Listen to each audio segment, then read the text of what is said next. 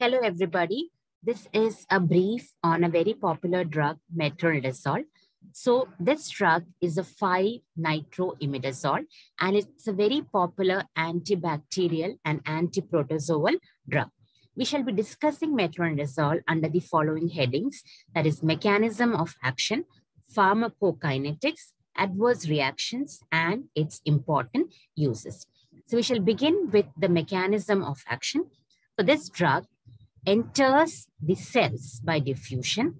So once it enters the cells, the redox proteins which are present inside the cells of the anaerobes and the protozoa, they convert the nitro group of this drug to highly reactive nitro radical. So the nitro radical, it acts as an electron sink for the electrons which are generated by the pyruvate ferredoxin oxidoreductase enzyme pathway, which is present in the anaerobes.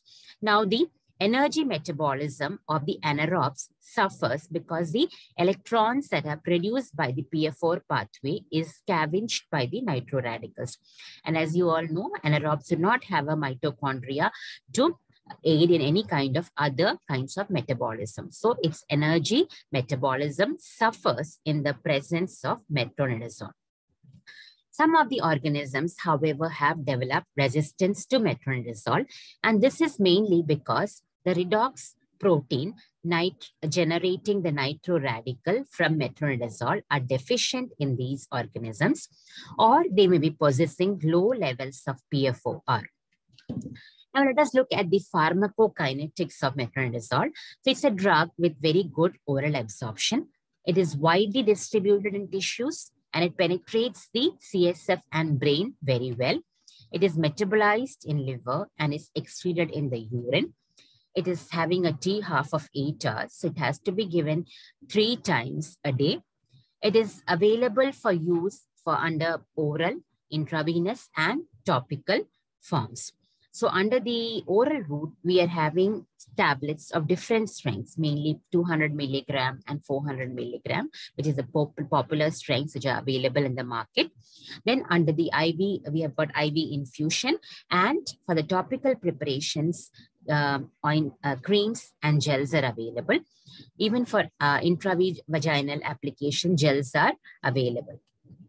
Now, the adverse effects. The main adverse effects of metronidazole pertain to the GIT. So patients usually complain of metallic taste, anorexia, nausea, abdominal cramps. Some even complain of glossitis and dryness of mouth. When metronidazole is given by the IV route, thrombophlebitis of injected vein may occur.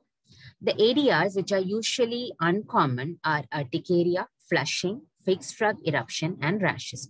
Though fixed drug eruption is quite rare with metronidazole, this is a picture of the fixed drug eruption of a patient in our hospital who had developed a fixed drug eruption reaction with metronidazole. On prolonged use, they may develop transient neutropenia and neurologic peripheral neuropathy and CNS effects like dizziness and ataxia. The contraindications of metronidazole include patients with neurological diseases, blood dyscrasias, pregnancy, and chronic alcoholism. Though there are not adequate studies to support the use or non-use in pregnancy, it is better to avoid metronidazole in pregnancy. Now we'll discuss about the important interactions of metronidazole. The most important interaction is the interaction of metronidazole with alcohol. So it produces a disulfiram-like reaction with alcohol. So we all know disulfiram is a drug which is used for the alcohol abstinence. So patients who are consuming, who are taking disulfiram, when they consume alcohol, they develop unpleasant reactions. And because of that, they prefer not to consume alcohol after that. So similar reactions in the form of flushing, increased heartbeat, nausea, thirst, chest pain, and low blood pressure can be developed in patients who take metronidazole when they consume alcohol. So the doctor prescribing metronidazole to any patient should advise the patient not to consume alcohol while on metronidazole, or else he may be at risk of developing a disulfiram-like reaction. The other interactions include the ones with enzyme inducers and enzyme inhibitors. So enzyme inducers like phenobarbital, they decrease the therapeutic effects of metronidazole by inducing the metabolism of metronidazole. On the other hand, enzyme inhibitors like cimetidine, they reduce the metabolism and can raise the levels of metronidazole. Metronidazole decreases the warfarin metabolism and hence can raise its level, though that bleeding manifestations can be expected in patients who are concurrently taking metronidazole along with warfarin. Similarly, metronidazole can decrease the renal excretion of the anti-manic drug lithium.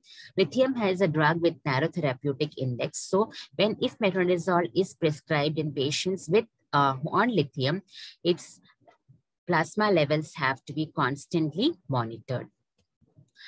Now, finally, we come to the uses of metronidazole. So we already have discussed that it is mainly used for anaerobic infections and for protozoa. So first, we'll discuss the important protozoal infections where it is used. The first and foremost is amoebiasis. So for acute amoebic dysentery, the usual dose of metronidazole is 800 milligram oral thrice daily for a duration of 5 to 10 days.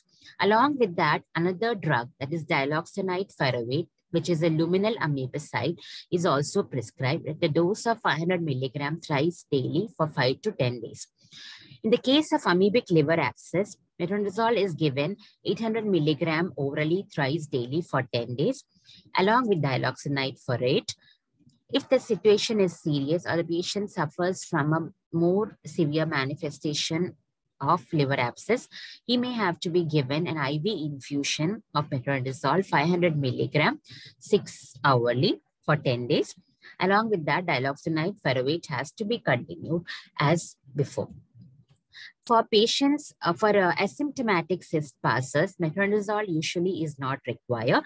Diloxanide furoate 500 milligram thrice daily for 5 to 7 days, which has to be repeated again, may be the only preferred drug. Other protozoa where metronidazole is used is giardiasis, where it is given at a dose of 400 milligram thrice daily for 1 week, and the STD trichomoniasis, where it can be given as 2 gram single dose of 400 milligram thrice daily for 1 week. Usually, intravaginal gel also is prescribed concurrently in the cases of trichomoniasis. The anaerobic infections where it is used is usually the post-operative infections after colorectal surgery, pelvic surgery. In the case of brain abscess and endocarditis, it is also the preferred choice for acute necrotizing ulcerative gingivitis and French mouth caused by fusiform bacteria.